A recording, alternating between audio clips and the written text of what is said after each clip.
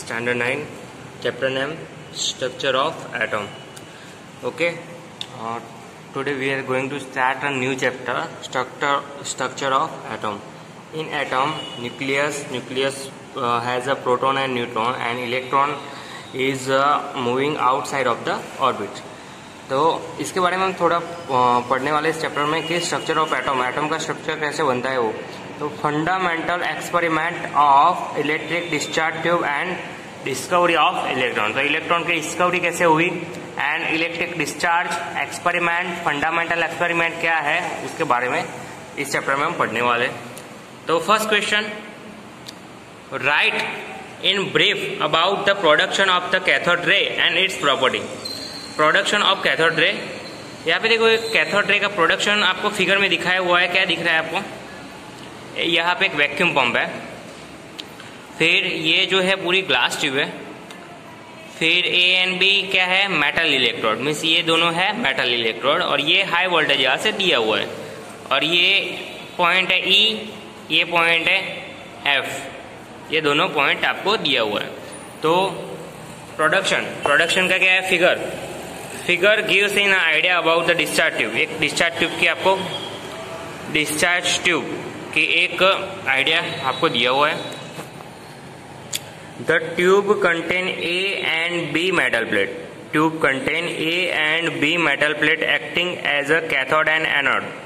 एक A and B है, नीचे दिखाया हुआ है फिगर में, ए एंड बी। ए है वो कैथोड है, बी है एनोड है। एनोड पॉजिटिव रहता है, कैथोड नेगेटिव रहता है। तो negative electrode is connected with A and positive electrode is connected with B. Electric current with high voltage is passed in the tube. High voltage electric current pass in tube. So newer type of ray were found. This ray which were generated from cathode A travel toward anode B.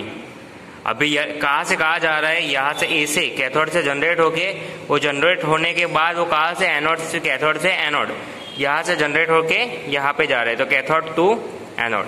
Such race van name as cathode ray. ये जो है उनका नाम क्या है, cathode ray. Again एक figure दिखाई हुई है, idea about discharge tube. A tube contain A and B, अलग अलग metal plate due acting cathode and anode. Vacuum has created in tube. यहाँ पे एक वैक्यूम पंप वी दिया हुआ है। नेगेटिव इलेक्ट्रोड कनेक्टेड विथ ए, तो ए दिया हुआ है। फिर positive electrode connected with B, तो वो भी दिया हुआ है। Electric current which high voltage is pass through tube. तो high voltage electric current pass through tube. So newer type of ray were formed. This ray which were generated from cathode A travel toward B. Such a ray name as cathode ray.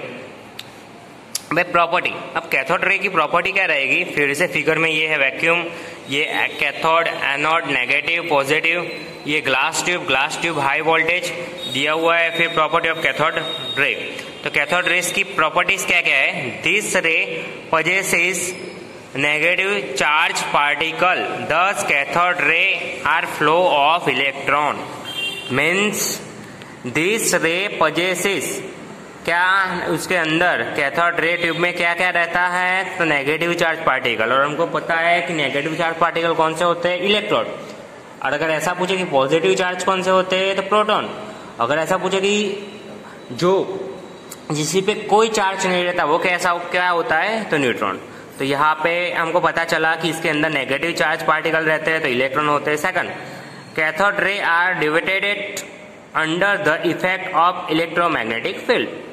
Cathode ray के अंदर जो भी effect जो होती है वो electromagnetic field की होती है।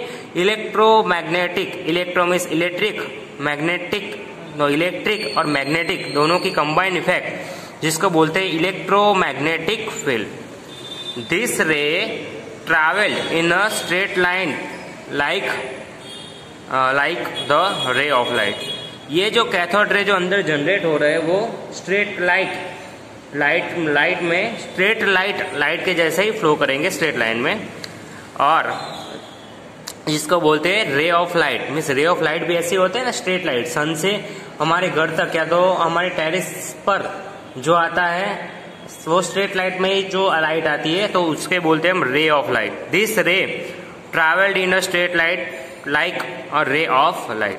ओके, ऊपर एक दिखाया हुआ है, देखो एक हाई वोल्टेज पंप है, नेगेटिव पॉजिटिव, एनोड कैथोड दिया हुआ है, यहाँ पे हाई वोल्टेज पंप, ये पॉजिटिव नेगेटिव। हमको पता है पॉजिटिव से करंट बार, पॉजिटिव से अगर कन्वेंशनल करंट की बात करें तो पॉजिटिव टू नेगेटिव जाएगा, लेकिन अगर इलेक्ट्रॉन की बात करें तो इलेक्ट्रॉन अपने आप में नेगेटिव है, इलेक्ट्रॉन अपने आप में नेगेटिव है, तो नेगेटिव किस डायरेक्शन में जाएगा? पॉजिटिव। तो नेगेटिव कैथोड से कहाँ पे जाएगा?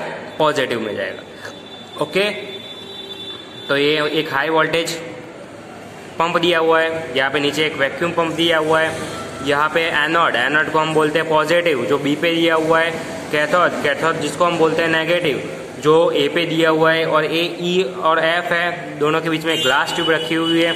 और जब भी हम देखते हैं कि अंदर जो रे इलेक्ट्रॉन जो कहाँ से किस डायरेक्शन में जा रहे हैं, तो इलेक्ट्रॉन अपने आप में नेगेटिव है, तो नेगेटिव से पॉजिटिव मीन्स कैथोड से इलेक्ट्रॉन जाएगा नेगेटिव की तरफ। ओके, ये बात होगी आपकी कैथोड रेस की। किसकी बात हो गई? Cathode ray.